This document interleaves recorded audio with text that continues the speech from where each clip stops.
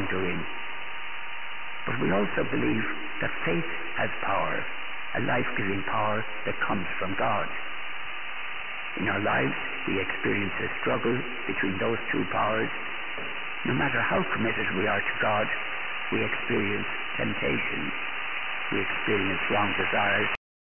In our day-to-day decisions, maybe our whole lives are not exactly headed in the right direction. Maybe we don't live as if God is breathing the breath of life into our nostrils. So we're conscious of the power of sin and conscious of the power of evil, of the power of wrongdoing. But we also believe that faith has power, a life-giving power that comes.